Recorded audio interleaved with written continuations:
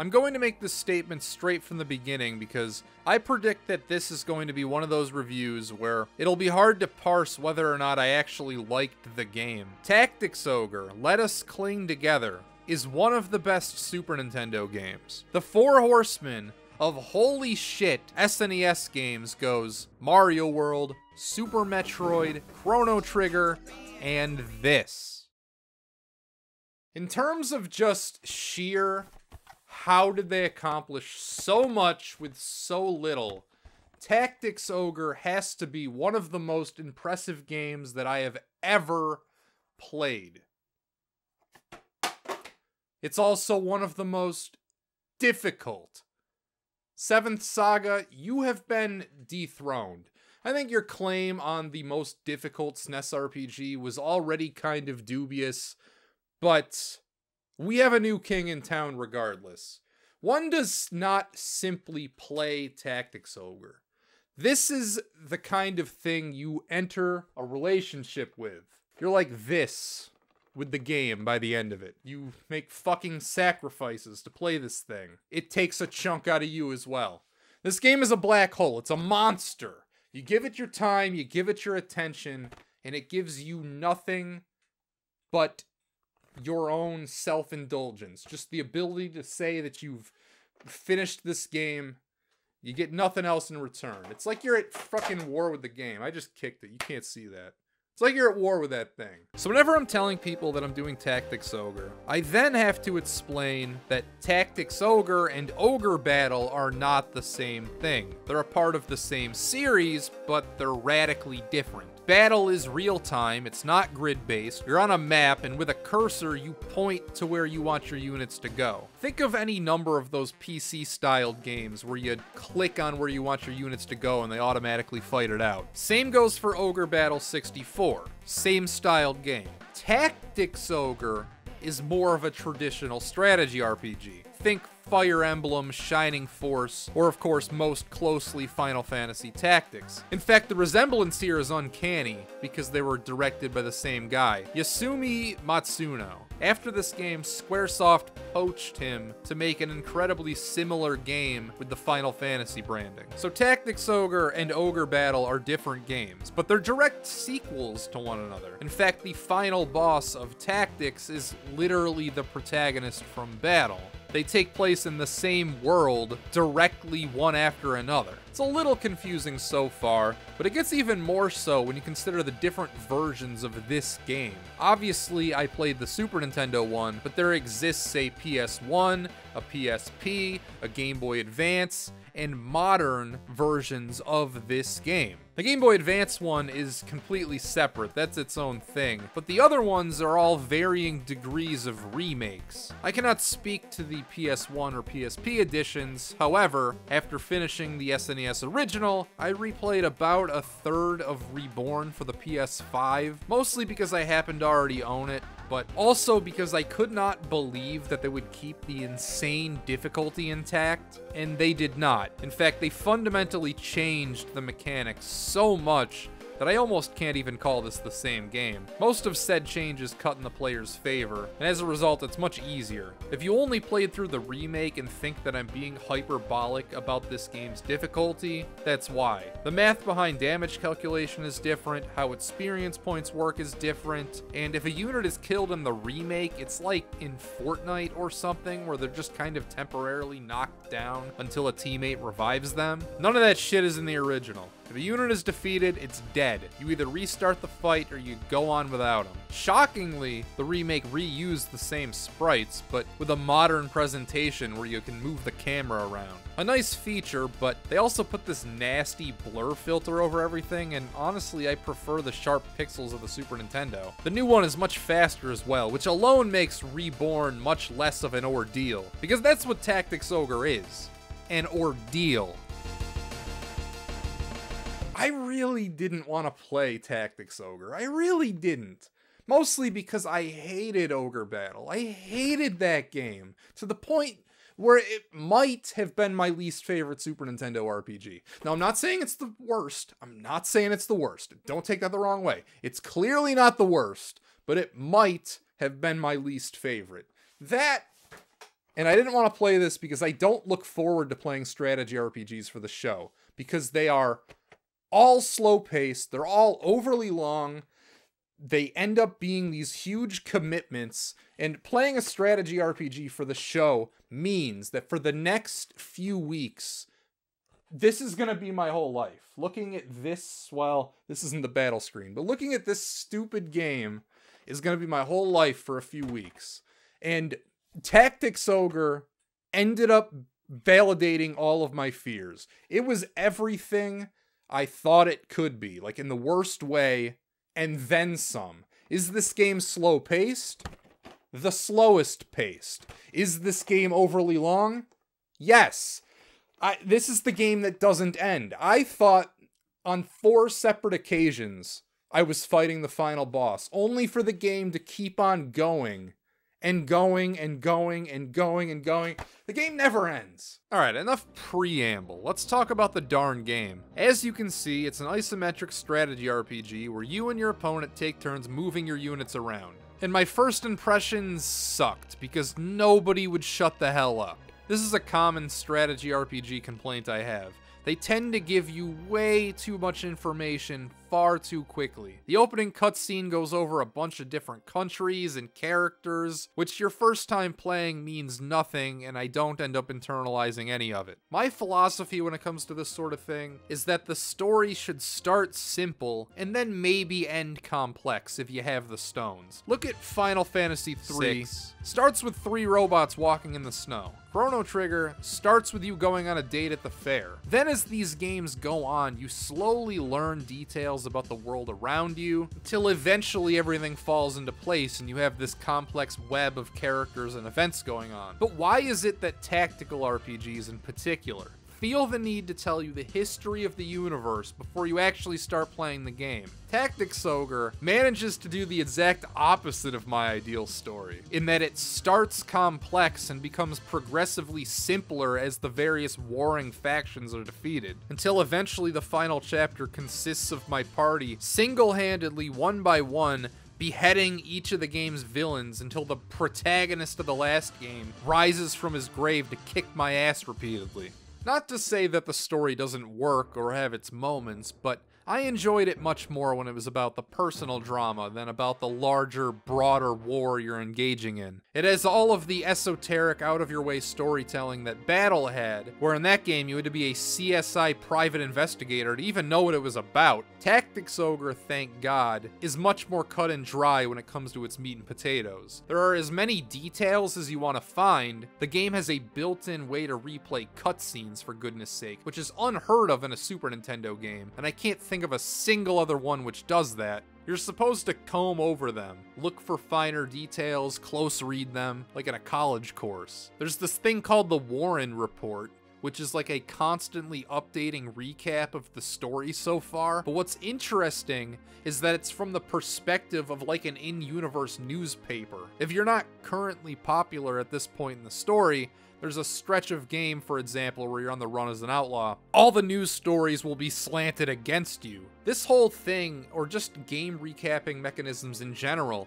they weren't a thing back then, or at least I can't think of any other 1995 games which have anything like this. They also hid an inordinate amount of secrets in here. For example, the Warren Report might alert you to some thief in some out-of-the-way town, where if you go there, you'll find a recruitable party member. Basic example, but they're dropping hints for their own secrets all over this thing. It's so forward-thinking that if I had played the remake first, I would have been convinced that the Warren Report was added for that, but no, it was here all along. Tactics strikes a great balance. Secrets are discoverable if you look, but they're not required to understand the game. The plot itself is not hidden behind these walls, and you don't have to read the Warren Report to understand what's going on. Speaking of, what is this game actually about? Well, there's a civil war, the land is divided among ethnic lines, you've got the Backroom, the Gargantstans, and the Walasta, and the Walsta. which is what you are, at least until a late game plot reveal. You're incredibly, creepily close to your sister. Seriously, it reads as if it was written as a romance before being changed, sort of like Luke and Leia in Star Wars. The fan translators even borrow some lines from Star Wars. Search your feelings, you know it to be true. The Duke of your faction has been captured, and the first segment of this game is you and your sister tagging along with a more experienced established army to go rescue him. The first few battles, you're only in control of yourself, and you're pretty worthless as a unit. It's basically just your CPU-controlled allies slaughtering the enemy while you contribute some chip damage here and there. It's a great way to contextualize a tutorial. Instead of giving you full reins over an entire team right away, you roleplay as one specific unit. Well, the game basically shows you how it plays with itself. This is how it's done. The CPU systematically dismantles the enemy, and you learn how it's done through them. Plus, it shows us how the protagonists earn their stripes. These first few fights are why he's trusted to lead his unit after the Duke is freed. Usually in these types of games, you're the commander under the flimsiest of pretenses. That's if they even bother you to give you a reason beyond it being a video game. The isometric Q*bert-styled controls take a couple fights to get used to, but luckily it's turn and not action-based. Plus, if it bothers you that much, there are other control options. Next, you do some errands for Duke Ronway until eventually you go on a mission where you're ordered to genocide this entire town. They don't tell you straight away that that's the plan. They send you out there, and only once you're there tell you to do it as sort of like a loyalty test. The Duke's idea is to kill the whole town so you can blame it on your enemies to gain more support for the war, because currently people are mostly apathetic about this whole ethnic war thing. And it's here that we come to our first branching path. You can choose to go along with this, but what are you, a monster? Nobody would do that. Including me, I refused. But the Duke sent another army behind us to carry out the task instead, so the genocide still happens even if it's not by our hand. They then blame the whole thing on you, and you spend a large chunk of the game on the run as an outlaw. Meanwhile, his crazy plan actually worked as intended, so support for the war effort increases rapidly after that. And these aren't just artificial branching paths. These are true branching paths. It changes up more than just a few cutscenes. Everything is different. The battles, what characters you interact with, who the good guys are, who the bad guys are, everything changes depending on which route you choose. When all this goes down is a great fight too. You battle your way downhill into this town. Then when you refuse to kill everyone, you're forced to fight your way back out the same map, uphill. Verticality matters in Tactics Ogre. There's a whole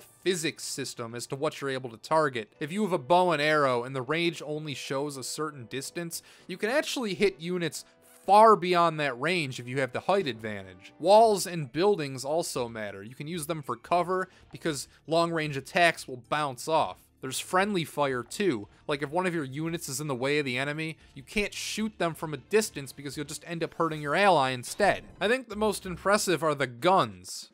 Yeah, I said guns. You know this game had gosh darn guns? And I'm not talking about your character's biceps. They're introduced almost at the very end of the game, and they make a huge deal out of it.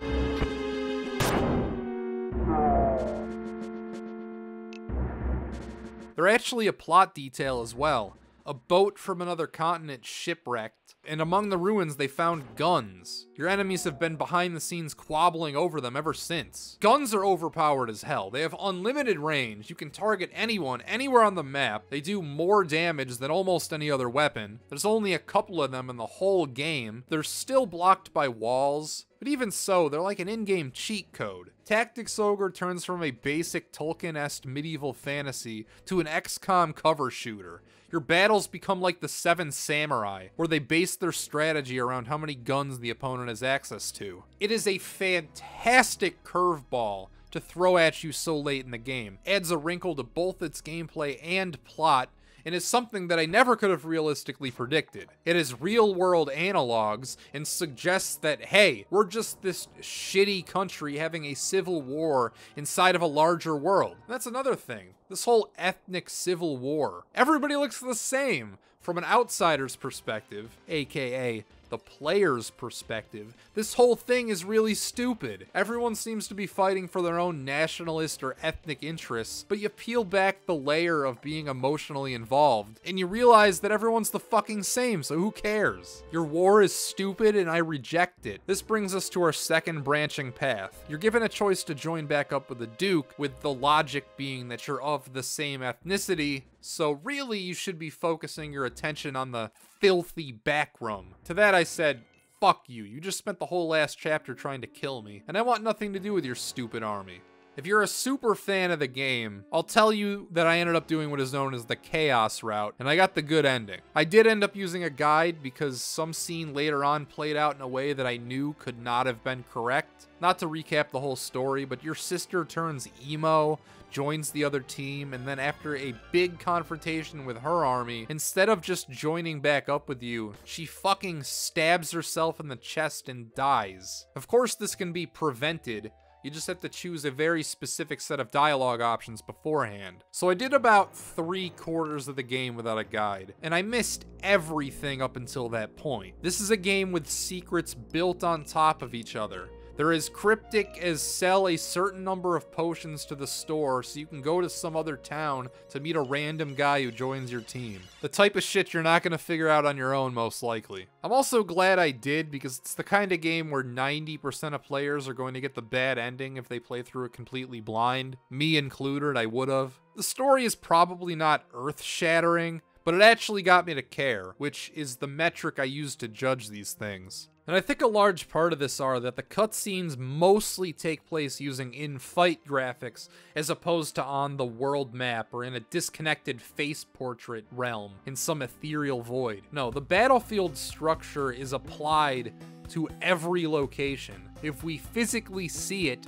then it could have been a battlefield. There will be war room meetings at a table, characters will have subtle emotes, a cornucopia of minor details in these scenes really sell their ideas. In something like Fire Emblem, we'll get exposition dumps in between chapters, disconnected from the actual game, but it's all grounded in Tactics Ogre. I value that. You know, I don't think I ever really could have placed what bugged me about most of Fire Emblem's storytelling, but I think that this game made me realize that it's partially because of this disconnect. I couldn't tell you what was wrong until I saw another game do it right. Tactics Ogre is also one of those games where the universe doesn't revolve around you. I'm sure that there's a term for this, but in most games, every single action which happens directly to you, as in everything outside of your purview stops. Almost as if time freezes for the rest of the world when you're not involved. Not so here.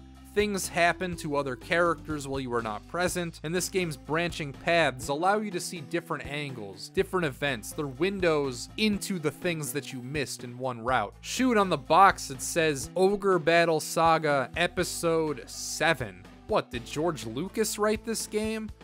Was Ogre Battle supposed to be chapters 1 through 6? They clearly want you to feel like this is one part of an overall larger ongoing conflict, and the bad ending actually plays into this. That one ends with you becoming king and then immediately getting assassinated. So the bad outcome is like the war didn't even really end. I think the best example of this is the character Vice. He's a childhood friend of the protagonist. He's with you from the beginning of the game, but even after being put in charge of your own army, he never listens to you. He's a computer-controlled NPC ally, and just kinda does his own thing. His deal is he sides with Ronway when you're ordered to murder that town, so he has his own separate rise to prominence within their ranks. And you know where this is going. Of course, we're gonna have an epic showdown later, possibly as him as the final boss. And we do have an epic showdown, and it's fucking one-on-one. Oh my god. A strategy RPG with a one-on-one boss fight. That's genius. Might be the most memorable encounter in the entire game, especially with a fight this personal. In fact, the game pulled this trick twice in the route I took, and I marked the hell out both times.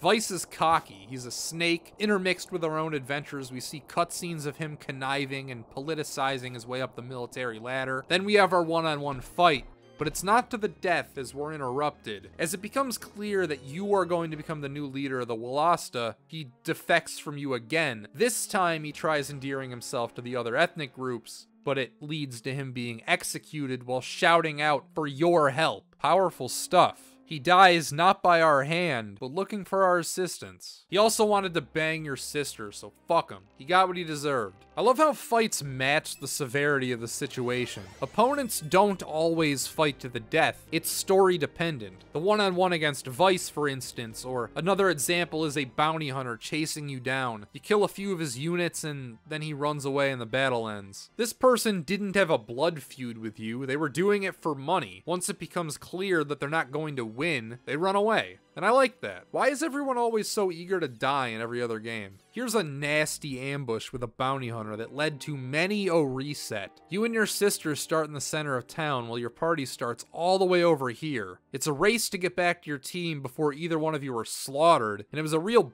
bitch to protect both of them. The previous record for longest Super Nintendo RPG on this show was Uncharted Waters New Horizons at around 73-ish hours. I don't remember the exact amount. And let me tell you, Tactics Ogre completely blew it away. Completely blew it away. Now, unfortunately, when I was working on this video, I had a hard drive crash. So normally the way I do this is I count up all my gameplay sessions, how long they took, and that's how I get the how long to beat figure.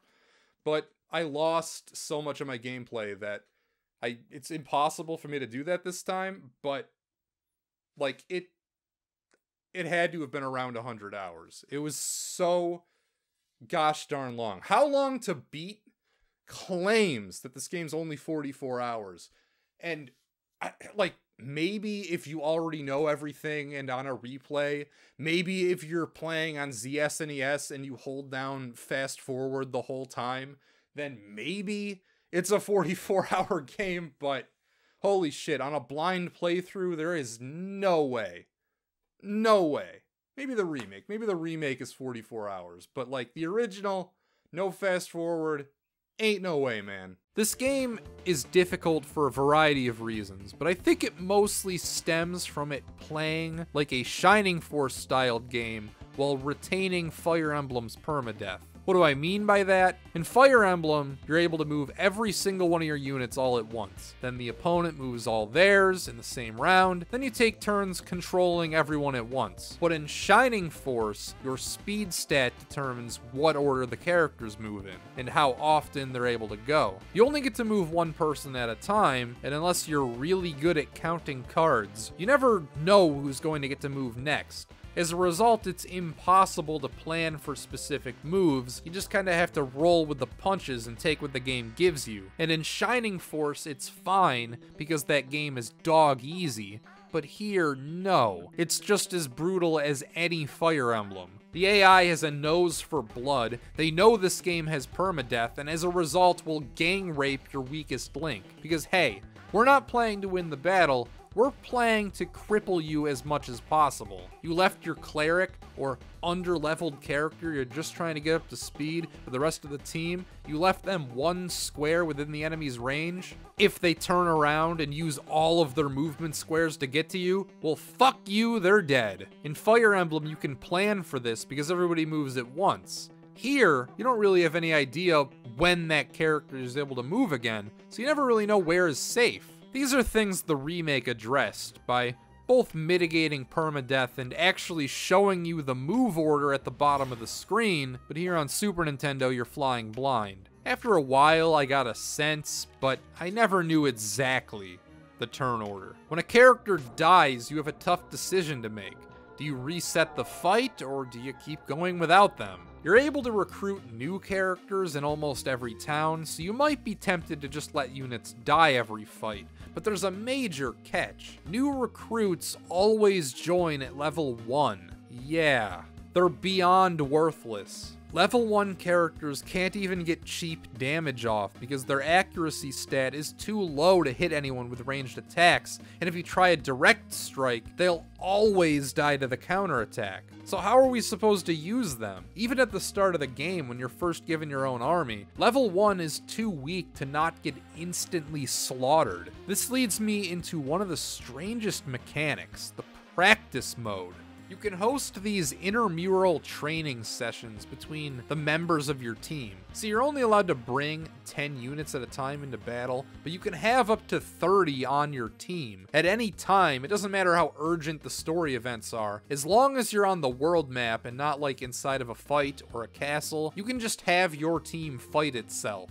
Permadeath is turned off, but you still gain experience points. Knowing this, you have to manufacture scenarios where these low-level characters are actually able to contribute. For instance, you can turn somebody to stone, because when somebody's turned to stone, everything always has a 100% accuracy, and when they're a statue, they can't counterattack either. So you turn somebody to stone, and then have your level 1 characters just wail on the person who's turned into stone, and that's the most consistent way to get them up to speed. It takes time, it takes effort, it takes planning. What's really strange about this training feature is that it acts as sort of a backdoor multiplayer option. You can set it up as a player versus computer, a player versus player, or even a computer versus computer battle? Yeah, you can have the game play itself, which I did often. This was by far the option I choose the most. Whenever I wasn't actively playing this game, I would set it up to play itself. You still keep the experience points, and you don't have to do a thing. This might sound like cheating, but trust me, it's not. The game expects you to grind. This isn't the kind of RPG that's balanced to where you'll always be on the same level as your opponent. If you don't do this, you'll always be fighting uphill. What I like to do is take the weapons from everyone so the battles would last longer. Grinding in this game is like doing laundry. You check in on it every half hour or so. It doesn't work as well as you might think anyway. Eventually everyone starts only gaining 1 EXP each, and even this hands-off grinding becomes not worth it. Experience works different in the remake, and that the whole party gains an equal amount all at once at the end of the battle, but not here in the original. It's on a character-by-character basis. You don't gain EXP unless you actually harm the enemy. You're only allowed to have 10 units at a time inside of battle, but this system encourages you to have a built-in JV team with 10 more, at least, competent units sitting on the bench for training purposes. Having backup units also comes in handy for the marathon battles, which allow you to swap out units in between fights. For example, a common tactic this game employs is some kind of storming the castle scenario, where you'll have a fight on the outside, barging into the castle, then you're given an option to change up the active members of your team without having the ability to save or anything else. This is not a checkpoint, it's just an opportunity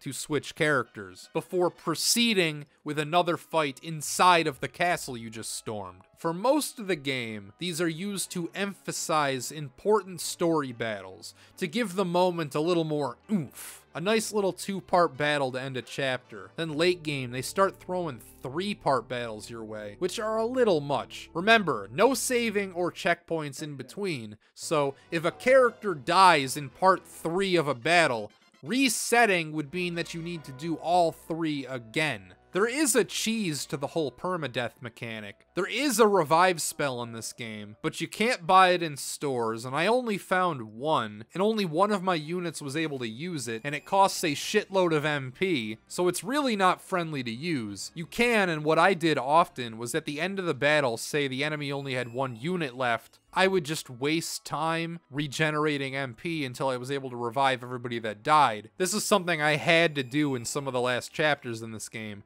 or else I never would have made it through. It ain't easy being cheesy sometimes. During these multi-part battles, it's a trick you're gonna need. I'm at the end of chapter 4. We're 1 battle away from ending the war. In cutscenes, your characters have even been saying shit like, "This will be the final battle," and it's a 3-parter. Every bit as epic as it should be. These knights are ready to make their last stand. We might lose. I will not force you to fight. Whoever does not want to die may leave now. Go ahead, now. Very good. the Backroom Knights are honorable. The war has long since turned in your favor. The enemy knows they're going to lose. You have inside cabinet members of the opposing king running away on him. Those loyal are making their last stand. It has every bit the markings of the end of the game, except no. Because those guys who ran away are after the pirates' gold and went to the top of some big dumb tower, where you then have to climb after them. It's called the Tower of Eden, but I just call it the fucking tower. It came out of absolute nowhere, but whatever. Guess how many fucking parts the tower battle comes in? Up until this point, 3-parters were stretching the limit of what's feasible of accomplishing without everyone dying. You don't get your health or magic refilled between battles or anything. 4 parts? Maybe 5? 6? No, that can't be right. The tower can't have 6 battles, right? No, that would just be absurd. 6 battles without saving or having access to a shop or a town or the ability to train or anything. There's no way it could be as high as 6. I wonder how many battles this tower could have. Did you guess? How about fucking 9? 9! What the fuck, game? You see why now it's important to have more than 10 good party members? 9 battles, back to back to back to back to back to back to back to back. How many was that? Oh, I need one more. To back. Wow. The end of this game shows absolutely no mercy. Admittedly, it's not that bad, because most of these fights are pretty easy. But imagine fucking up in the 9th fight, losing like a crucial unit, the only mage who can revive people, and then you gotta restart the whole thing from the beginning again. And if you thought the game was over after that, no. Not by a long shot. You're given a save point, finally, after 9 battles, but there's still no shop or training access. You lose those privileges before entering the fucking tower. This is your last opportunity to save, and there's a 4-part battle left. The first 2 stages are pretty unremarkable. You just fight some normal enemies, and they're not that tough. But the 1-2 punch they saved for last are contenders for the most difficult end bosses in RPG history. Let's start with these assholes. It's all RNG. You fight them 2 on 10, but it's like that ambush earlier where you start right in front of them while your team is all the way across the map. These motherfuckers are like when you watch a Summoning Salt speedrun video and they're playing one of those games where a run can just end because you got unlucky, because the first couple of turns can go one of 2 ways. Both enemy units will always get to move first, but the developers placed you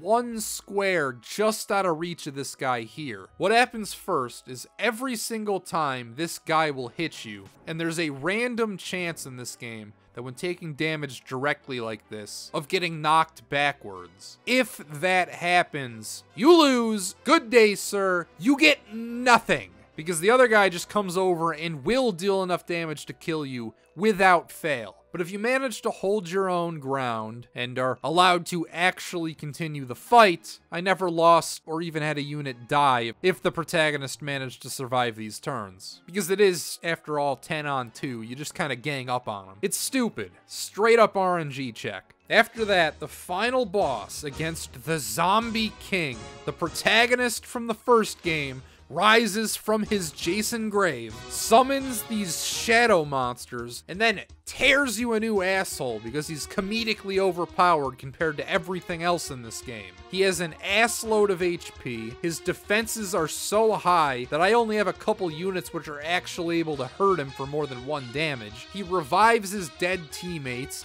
he has the nastiest AoE spell that has no range, targets every single one of your units, and deals enough damage that it's a 2-hit knockout on everyone. If he decides to use this attack 2 times in a row, you lose. That's it. You can try and heal, but you're also dealing with all this other shit, so I just kept getting overwhelmed. This is an empty the shelves, every item you've been saving because they're too good to use, whip them out. You need to have a very specific plan to make this magic happen. For me, it was exploiting the final boss's revive spell. Every turn the Zombie King spends reviving his dead teammates is a turn he's not fucking attacking me. So What ended up eventually working was a two-pronged attack. My units actually capable of dealing damage chased him around the battlefield, attacking him every chance they got, while the rest of the team was to aggro whatever the enemy's lowest HP monster was. Now, the Zombie King doesn't always revive dead units when he can, but keeping it in his Rolodex was imperative, because him attacking my team 100% of the time, as opposed to 2/3 of the time, makes a huge difference. I had units with no weapons or armor holding MP restoring items for the sole purpose of keeping my mages juiced up, because you need to have the best healing magic just to survive. I also tried to turn as many of the enemy's monsters to stone as possible. They're resistant to the status, but they're not immune. Sometimes you can get a petrify through, and that status effect rules the world in this game. I already mentioned how it immobilizes and makes it so you hit them 100% of the time, but why it's really good is because it's permanent in this game unless you or the enemy has a way to heal them, which in this particular battle, they do not. But eventually I made it through. Barely. 7 of my units died, but the 2 which matter did not. Me and my sister.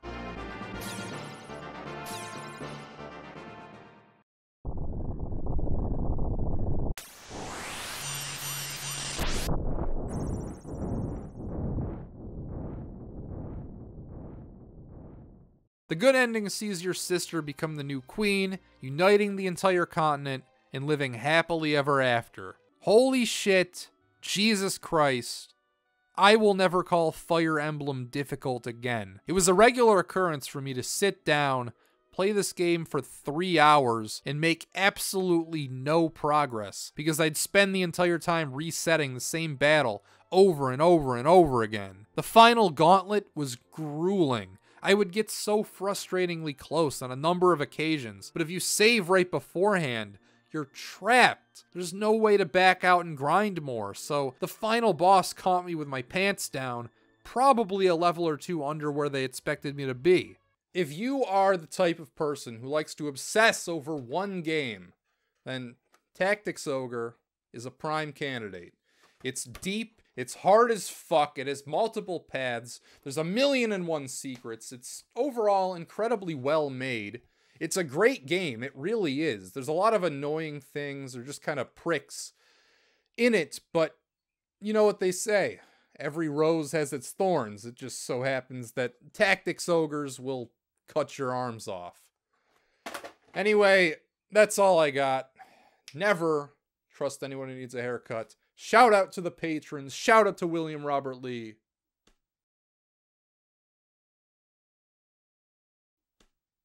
I did that in the wrong order. Goodbye.